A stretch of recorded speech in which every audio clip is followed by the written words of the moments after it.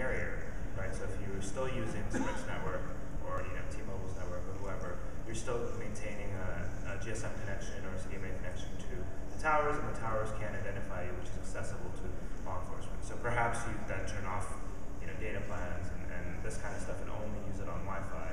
Sure, maybe, but that's less to do with the ROMs themselves. The other thing to think about, and it's kind of this kind of double-edged sword with a lot of custom ROMs, is one, you often use untrusted sources and you expose yourself to other security risks.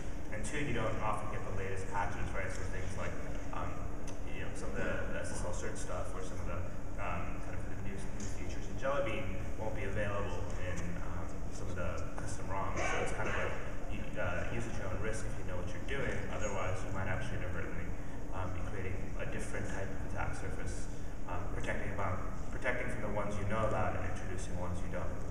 I mean, what I'll say is that right now, the laws of physics don't really allow you to communicate with the cell phone company and not have the tower know approximately where you are.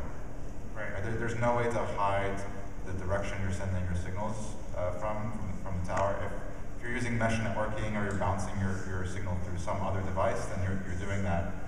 But the tower is always going to know which direction it's receiving the signal from. It's going to know the approximate strength of the signal. I mean, there's some degree of approximation that the tower can guess. So the Ninja guys just did this fun little experiment, which is I think a good example of how to decentralize, for example, off the tower. And so maybe that's the way to go. I recently had an idea which, if anyone wants to implement, would be awesome, which is, who's familiar with Google sharing, Moxie's thing that lets you share cookies? All four of us would be using Google sharing at the same, and at any time, Google would not know which one of it is making the request or visiting the web page.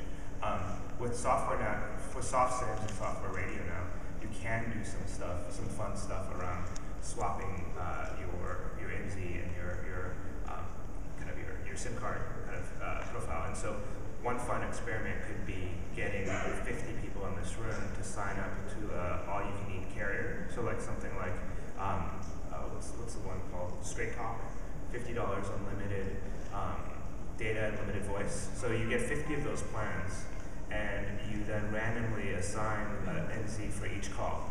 So you can never know which of those 50 people are making that call at any given time, and therefore not know who is at what location, right? So you lose the ability to take inbound calls. Maybe you can solve that through some other back channel, but you could try to do things like get around this problem that Chris highlighted, which is how do you maintain a connection to the existing infrastructure and still protect your